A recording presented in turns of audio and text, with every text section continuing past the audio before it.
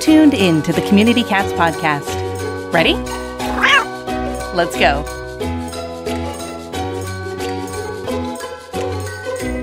Welcome to the Community Cats Podcast. I'm your host, Stacy LeBaron. I've been involved helping homeless cats for over 20 years with the Merrimack River Feline Rescue Society. The goal of this podcast is to expose you to amazing people who are improving the lives of cats.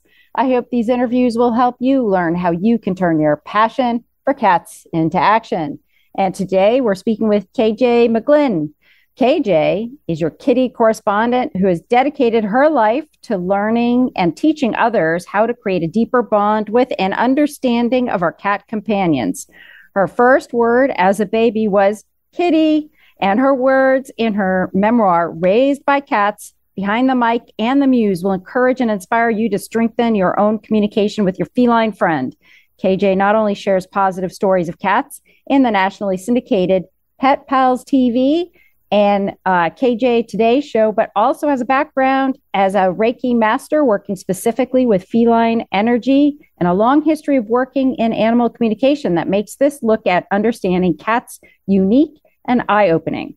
KJ resides in Indianapolis with her husband and house of cats that currently includes 7 rescues. She is part of Indie Neighborhood Cats, Cat Team, and the marketing director for Grateful Rescue and Sanctuary. Her Storms and Melodies calming remedies have helped create stress-free environments for both rescue cats and cats in homes across the country. KJ, I'd like to welcome you to the show. Thank you so much. It's an honor to be here with you, a fellow cat lover. For sure. So, KJ, you got to tell us, how did you become passionate about cats? Yes, well, as you just said, my first word was kitty.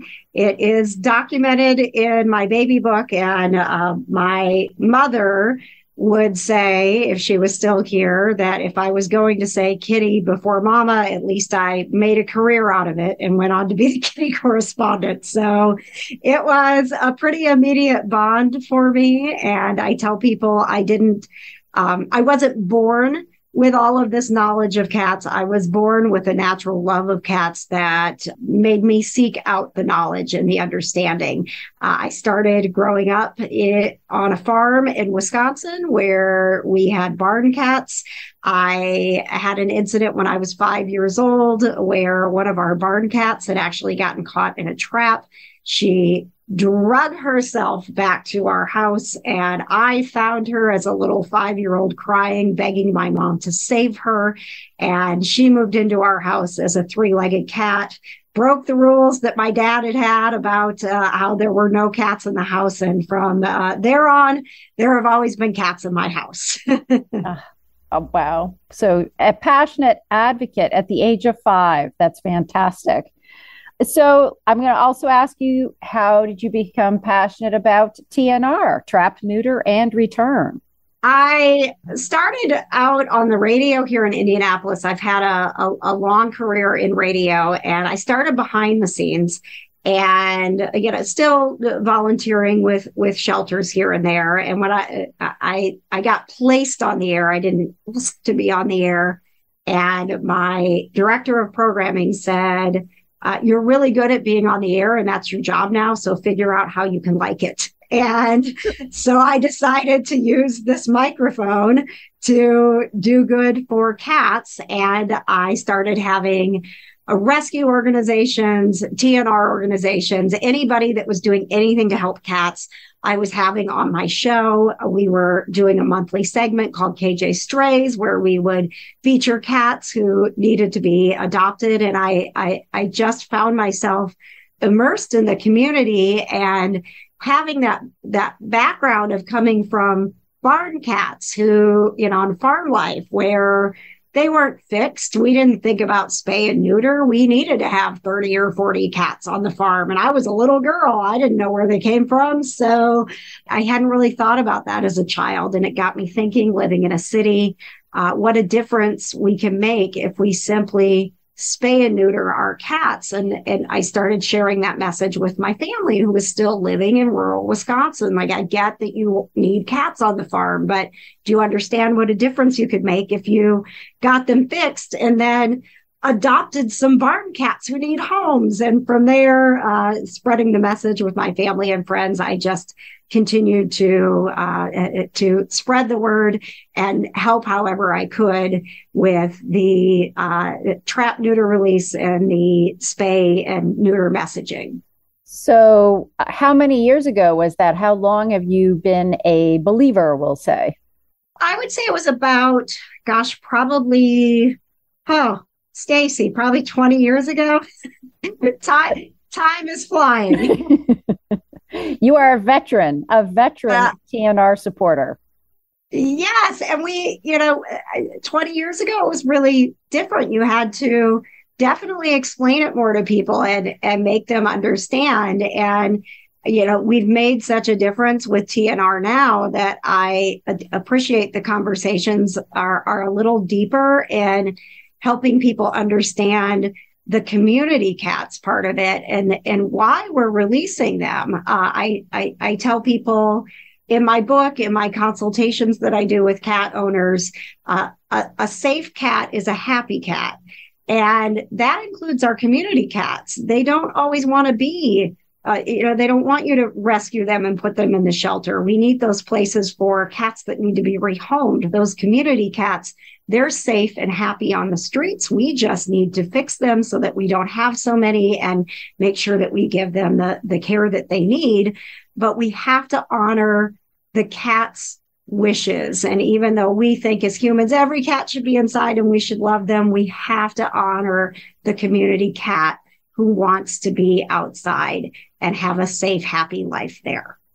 Do you ever provide folks with advice or guidance or tips on how to determine whether a cat that is trapped or kittens that are trapped should be brought in or should be TNR'd? Do you ever deal with that type of a conversation?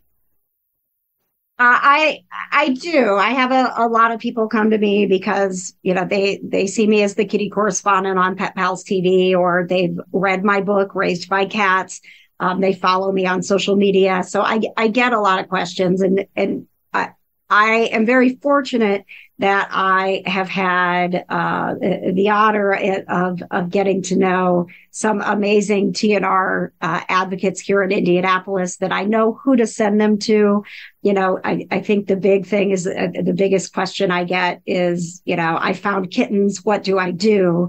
And getting that message out of like, oh my gosh, please don't touch them, right? Like, leave them there. Mama might be back. Let's start with getting a professional involved, a volunteer who knows what to do, making sure that we aren't taking kittens away from a mom that's just out doing her job, which is, hunting and getting her own food and staying a distance away so those kittens can be safe. So that is the biggest thing that I run into with people is the kitten question and what do I do with kittens? And actually, Stacy, and I don't know if you've heard this, it was new to me here probably earlier in the spring, the last spring season.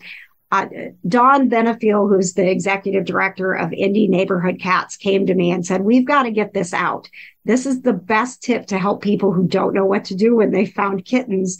And it's encouraging people, if you found kittens, to just get some flour out of your kitchen, just regular flour, and sprinkle a little circle around them, and then wait to see if there's paw prints. Because if there's paw prints, and then I get our Community Cats program involved to figure out when it's best to get mom fixed, whether or not we're taking those kittens to be socialized and get moved to an organization who adopts out cats. So I absolutely love that because I think people who don't know how to handle coming across kittens, you don't have to love cats to all of a sudden one day find that there are kittens under your porch. What's an easy thing to do? Wait, and let's see if mama's coming back, and let's take that time to get the right people involved, the people who can trap and make those decisions. No, that's a great, simple tip, but very effective and powerful and can certainly save lives by doing that. So that's a great tip. You mentioned Indie Neighborhood Cats. It sounds like this is an organization that you have been involved with or volunteered with on and off over the years, as well as another organization, Grateful Rescue and Sanctuary. Can you just share a few more details about those groups that you've worked with? Absolutely. Indie Neighborhood Cats has been around for about 8 years. So doing some really, really great work, and still a lot to do here at Indy. But we do have we have a lot of cats on the streets, and I'm sure, Stacy, that talking with the community that you do on a regular basis, we're all seeing that difficult overflow, that effect of the pandemic and not being able to spay and neuter. And it's hitting us really, really hard. And we're still catching up from that. Indie Neighborhood Cats it started out as just volunteers who were passionate, and it has built into a 501c. And what I love about Indie Neighborhood Cats is that the first thing they did was make the connections that we needed to work together. So Indie Humane and our animal care services, and reaching out to the rescues and shelters and saying, we're a resource. We want to stay in our lane. We want a TNR. We want to take care of the community cats, manage the colonies, get the food to people who are managing the colonies. You stay in your lane and do what you've got to do to rehome the cats that you already have. And so they're very, very passionate about this is what we do. And we're working to solve the problem of too many cats by being the TNR organization and doing what we can do to help take that burden away from the rescues and the shelters, and really making a difference in having that those relationships built to where the humane societies, the rescues can say when someone calls them, we don't do that. You found a cat. We don't do that, but Indie Neighborhood Cats can. And so it's a really great system that we've developed here in Indianapolis. I'm really proud of the people who worked hard to build that community cats program. And then Grateful Rescue and Sanctuary is already operating as a rescue, and the sanctuary, once it is finished and built in Muncie, Indiana, it will be the biggest sanctuary on this side of the Mississippi River, the biggest sanctuary in the Midwest. And their goal also is to help ease that burden. And so they will often work with Indie Neighborhood Cats hand in hand when they have found kittens, or they have found a cat that is not meant to be TNR'd, to work with Grateful Rescue and Sanctuary and figuring out where we can get them to be fostered and get rehomed. So I really enjoy working with both organizations because they do see the overall picture of, we have community cats that we respect that belong out in our neighborhoods, and they serve a purpose and they bring joy. And then we have cats that need to be in homes, and working together to figure out which is which and how we can support each other, even though we're different organizations. Yeah, and that's very challenging. It's not easy to determine sometimes whether a cat should stay outside or should be brought in. There are so many other factors at play: the environment, the support system, availability of resources. So there's just a lot of different questions around that, and it's very case by case. But I think that it sounds like you have a whole team of different organizations in the area that are able to handle the needs of every particular scenario that might come about. So I think that that's fantastic, and that as a group of organizations, there's some collaborative efforts there, which is also fantastic. So I applaud in Indianapolis and the area for working together and collaborating, because I think it's much better when there are a variety of different groups working together than one group sort of owning one territory, because you're trying to be too many things to too many different people, families, and their cats. And in some cases, it is helpful when it's a variety of different organizations working together. Absolutely. And, being here for 20 years, I've been able to see the progress to where we are. And obviously we still have plenty to do, but a lot more gets done when we work together for a common goal, which is to make sure that the cats that need to be in homes stay in homes, and the cats that serve our neighborhood and want to be outside are healthy, and we reduce the numbers so that all of us are working together and not having such a burden. Do you want to make things easier on yourself and the others in your organization? Our friends at Dubert have teamed up with the Dallas Pets Alive and Spay Neuter Network teams, and together they have created the Companion Case Management module. It allows you to be more proactive with all your organization's needs, create cases for your clients, and organize them by type. Whether it is a rehoming situation, a pet parent needing food or medical assistance, or simply spay and neuter inquiries, CCM can help you manage all of them right from the Dubert system. Plus, a huge bonus, it allows you to connect with those clients right from the case, so there is no need to open up new windows for emails or pull out your phone for text messages. Check it out and learn more at www.dubert.com to get started today. Ever wanted to quickly connect, collaborate, or problem solve with others in the animal welfare field who are, real people? Look no further than Maddie's Pet Forum. Maddie's Pet Forum brings people of animal welfare together with the common goal to keep more people and pets together. We share ideas, expertise, offer each other support, resources, and more. Visit forum.maddiespetforum.org/cats. Maddie's Pet Forum. Come for an answer. Stay for the community. So KJ, you mentioned a little bit about the veterinary appointment or the spay-neuter appointment shortage that we've experienced sort of throughout the pandemic period. Sounds like those challenges that were faced around the country were also faced in your area. How are things going at this point in time with regards to spay-neuter capacity for organizations? It's improving. I don't think it's improving as quickly as we like. I think it's just going to take a lot of time. There was a lot of time that we missed, and we know how quickly cats can make more cats. Mm-hmm. And so I definitely think that we're seeing some improvement here in Indianapolis. I think our biggest challenge is continuing to serve the person who has found a cat and wants to help and is trying to do it on their own, because they're not getting into a low-cost clinic because all of those appointments are just taken. So how do we help that person not get discouraged? How do we offer them services or, help them get through until we can get that cat spayed and neutered? One of our wonderful programs here that serves the entire state of Indiana is Pet Friendly Services of Indiana. And it's the simplest thing. We raise money for them by having pet friendly license plates. And every year, $40 when you renew your license plate goes to helping Pet Friendly Services of Indiana.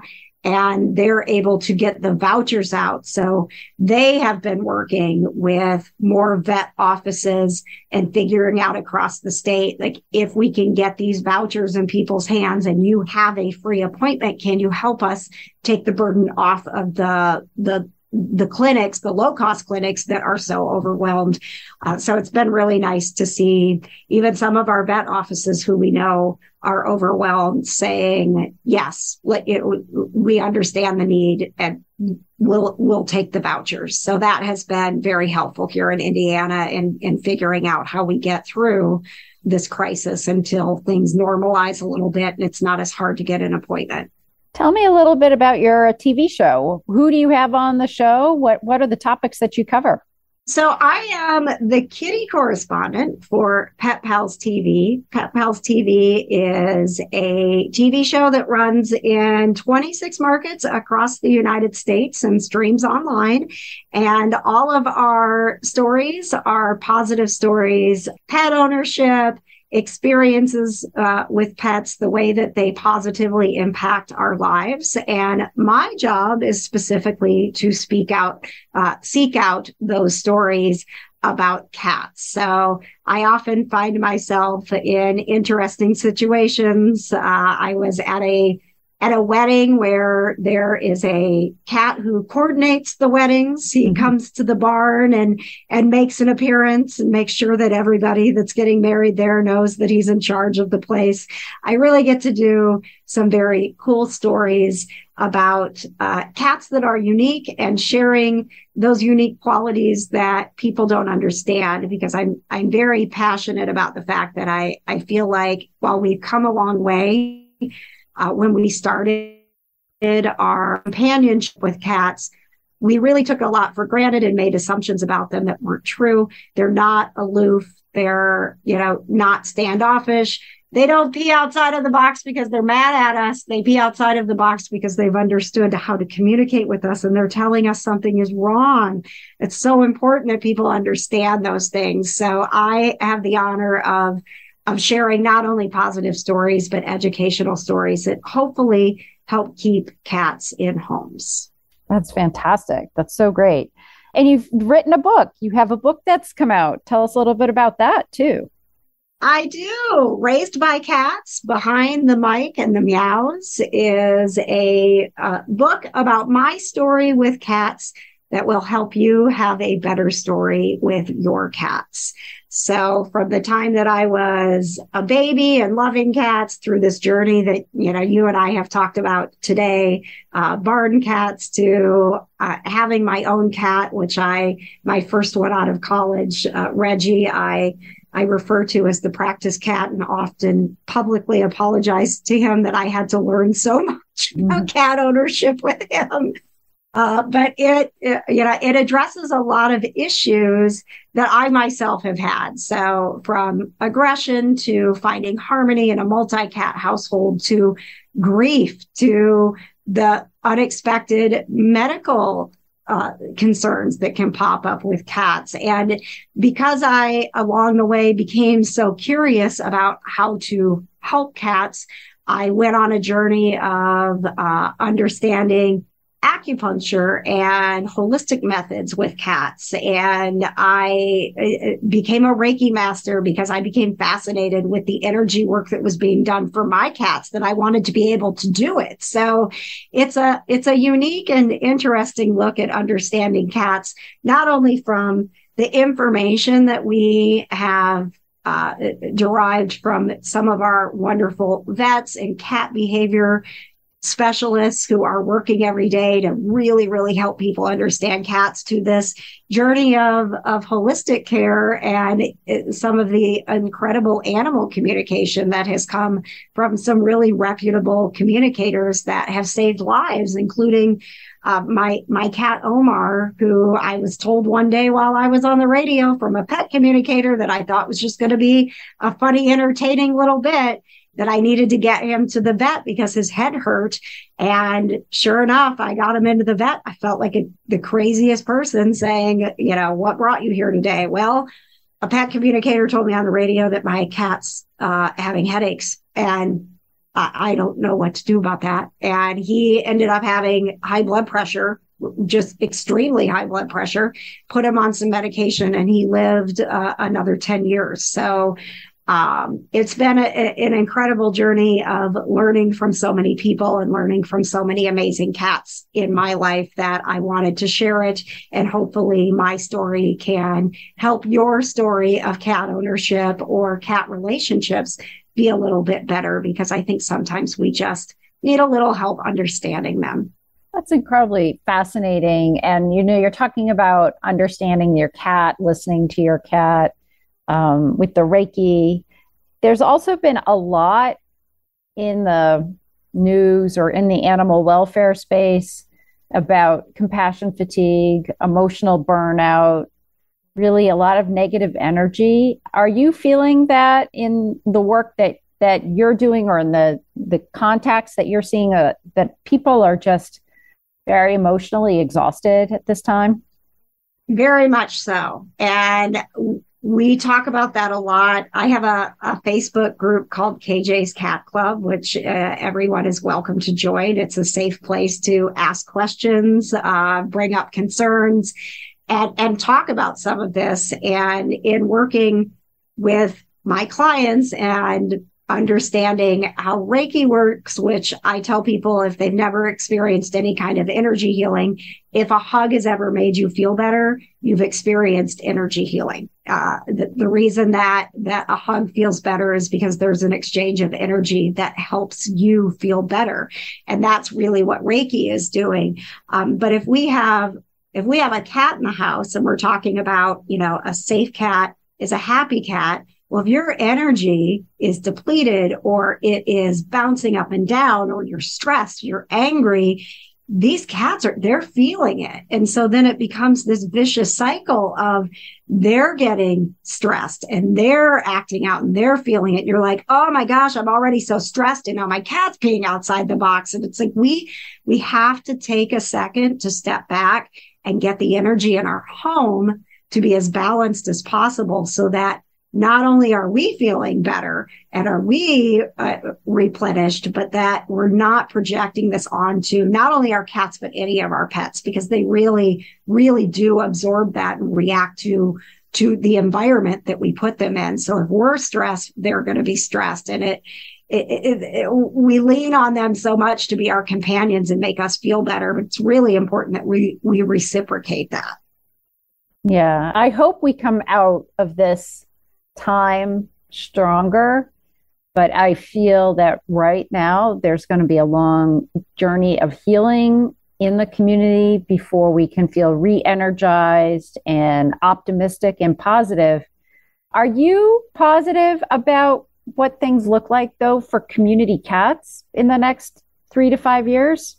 We've had a lot of setbacks because of the pandemic, clearly, but I am positive that we as a community who are passionate about community cats, no matter how fatigued we've gotten, we know that we're going to overcome this. And I still think we're making progress. If nothing else, through all of this, I think what you're saying, we're all tired. We're all burnt out. We all have this fatigue, but at the same time, because we understand where that's coming from, we actually do have a little more compassion for each other.